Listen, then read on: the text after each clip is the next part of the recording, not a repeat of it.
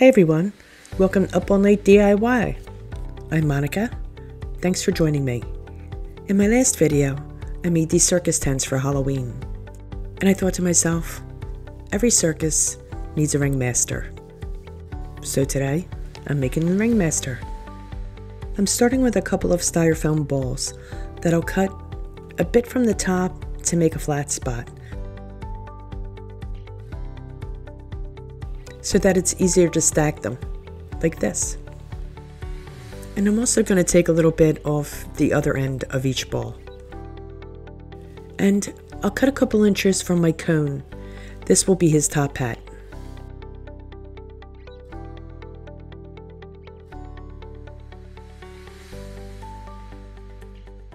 Having the flat spot on the top will make it easier to attach the cone.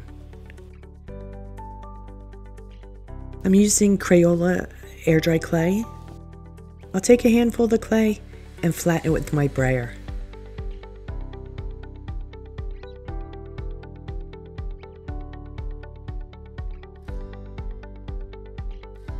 Now that it's nice and flat and thin, I'll cover my ball with it. I'm just manipulating the clay with my fingers, pushing it into the styrofoam and working my way around. I'll tear off any excess and I'll fill in the blank spots with that extra that I pulled off.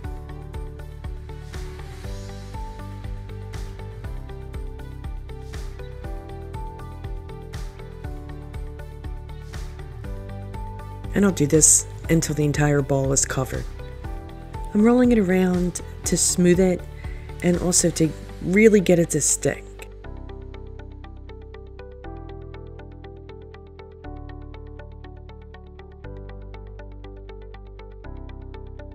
And I'll do the exact same thing on the second ball. I roll out more clay, nice and thin, and I cover the cone too. I just work it with my fingers, pushing it in and rolling it nice and smooth, just like with the balls. I love working with this clay. It's so easy and it's cheap. I think I got that bucket for like $8. I'll get plenty of projects out of that bucket. Totally worth it. So I just keep going until the entire cone is filled in with clay. I have 3 toothpicks here, and I'll push those into the flat part of my larger ball.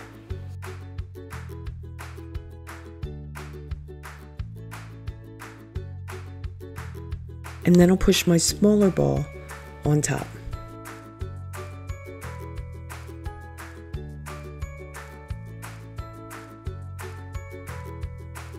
I roll some clay into a cane or a tube or a snake, whatever you like to call it, and I'll wrap it around the gap between the head and the body.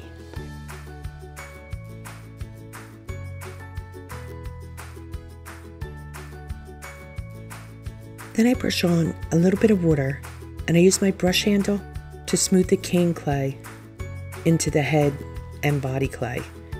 I want it to look like a solid piece.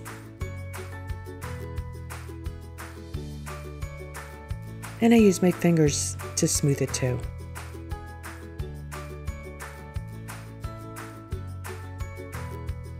I roll a thicker cane, which will be his arms. I just check to make sure that they're the right width. So then I'll cut them in half and to size.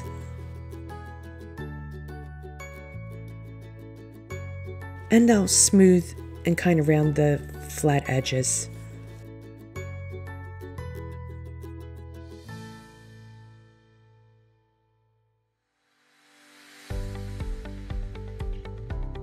I push him into place.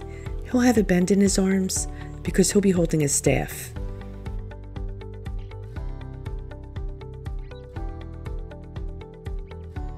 Once they're in place, I use my brush handle to incorporate them with the clay of his body, just like I did with the head and body. I add water if the clay starts to dry a bit. And I just keep working it until I'm satisfied. I mean, it's not going to be perfect, but good enough.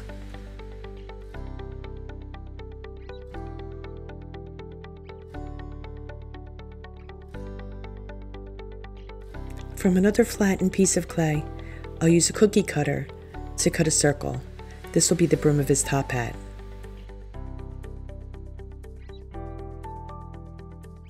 I just push it onto his head and I'll curl up the edges a wee bit.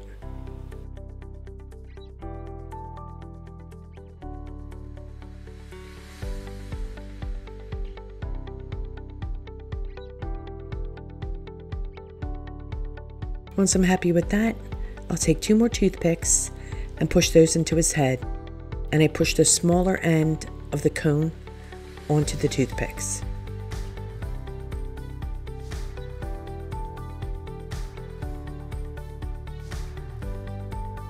And one more time, I'll fill the gap between the brim and the cone with another thin cane of clay, and I'll incorporate it, just like before.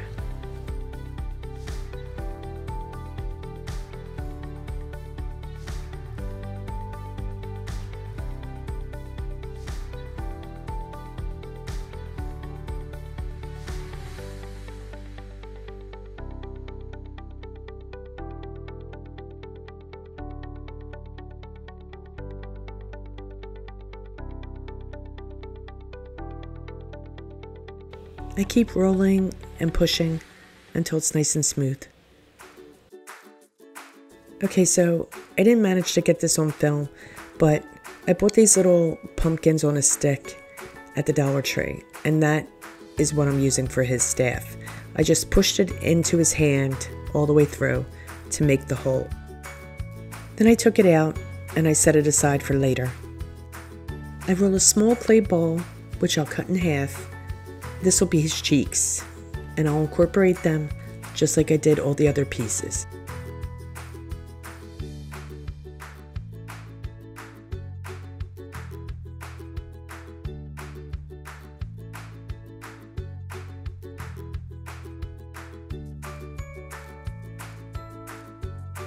Then I set him aside to dry for 2 days.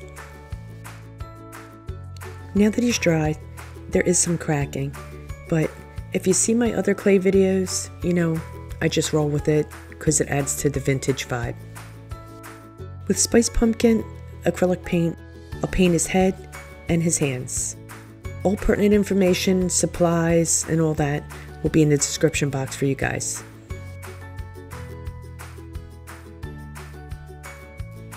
I'm not really sure what size the styrofoam balls are that I use. I want to say 2.5 inches and maybe like 2-inch ball. I got them from a bag with a variety of sizes, so I'm not really sure. But that size is in the ballpark, I would say.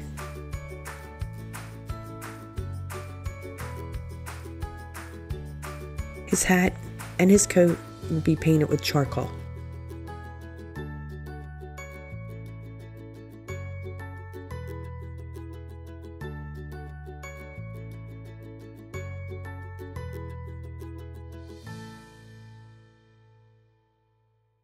I'm outlining an opening in his jacket before painting it to mimic a ringmaster fancy tailor jacket where his pants will show through.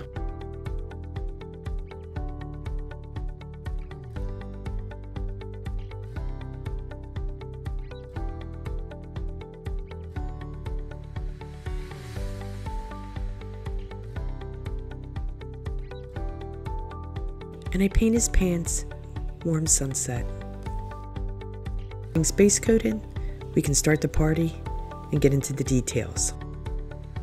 I'm using a dowel to dip dot his eyes in white. And then I'll use my liner brush to extend them. Just pulling out the corners a little bit and filling in the gaps. And I run a line along the bottom to flatten it out.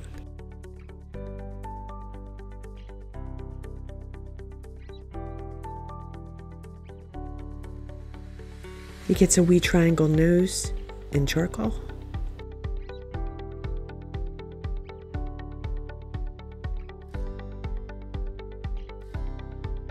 His mouth is a simple curved line from cheek to cheek.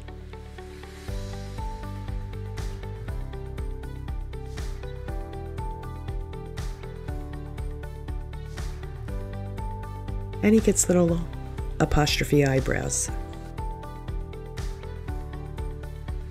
His jacket will get 2 stars on the front, and it'll also outline with white stripes along the opening.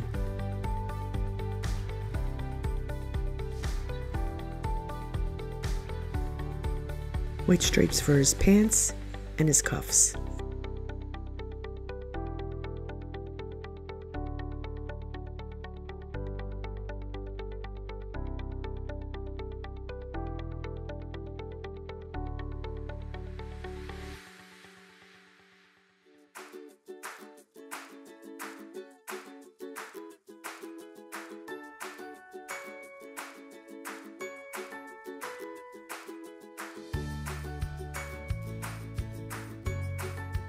Let's give him stars on his cuffs too.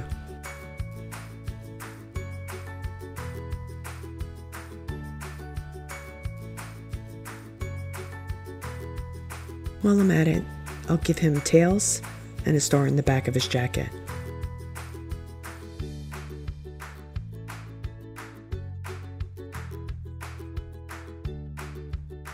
I cut this diamond stencil with my silhouette, and with a cosmetic sponge, I'll pounce it in with white.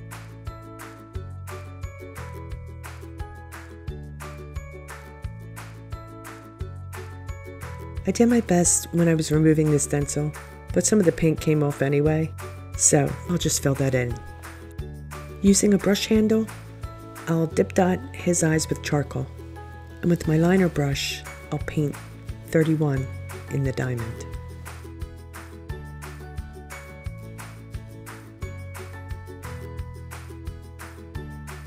White dots to highlight his eyes.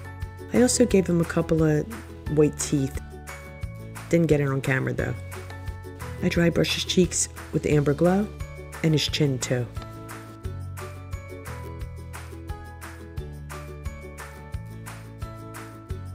Putting a curved line under the highlights with rain gray, and I'll outline his eyes and give him character lines and outline his nose with rain as well.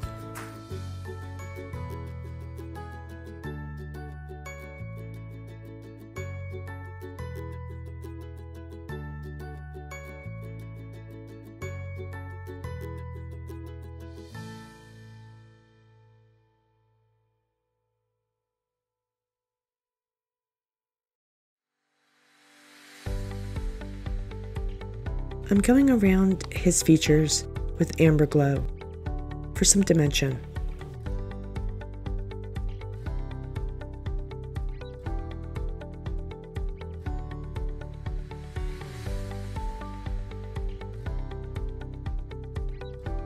Adding some charcoal stripes to his pants while I'm at it. Why not?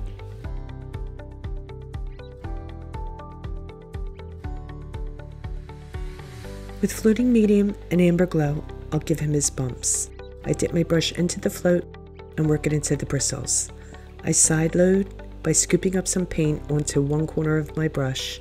I stroke it onto my plate to get that gradient of color.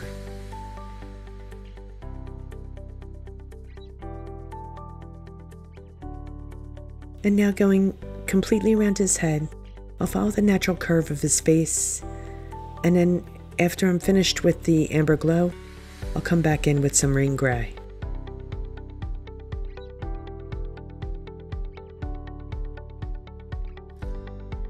You know, I like to build my color with layers.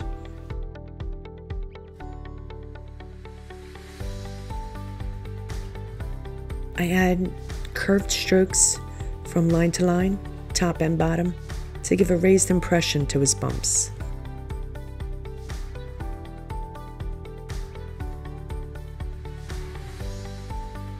And I shade his hands and under his cheeks as well.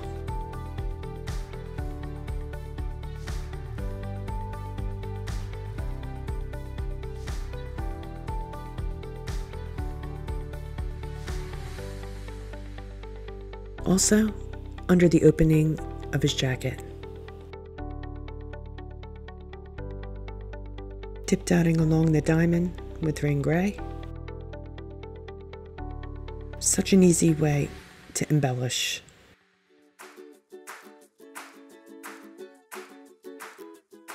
I dot the stars and along the opening of the jacket as well.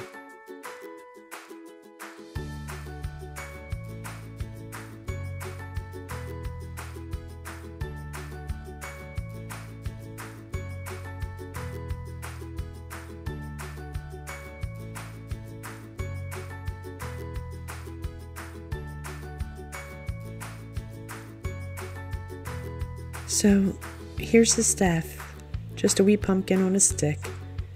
I'll use a marker to give him a face, a couple of triangles and a circle, and he's good.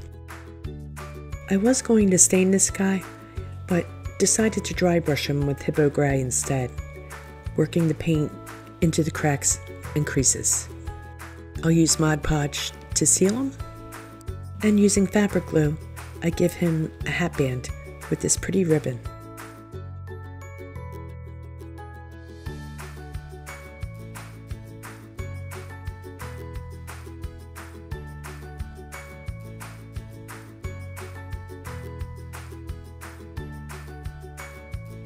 I'll wrap some of my crepe paper garland around his neck, gluing it into place.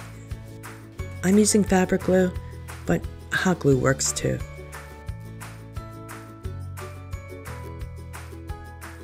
I'll snip off the extra and glue down the ends.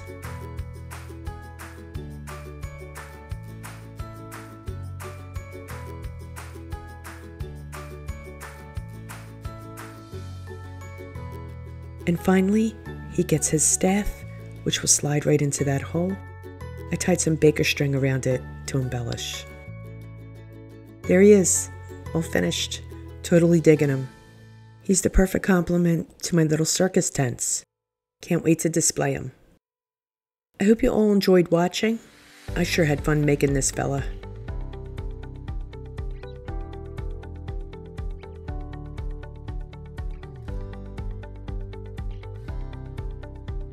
If you like what you saw, and I sure hope you did, hit that subscribe button, give me a thumbs up, tick the bell icon for notification of future uploads. Leave me a comment. I'd love to hear from you guys.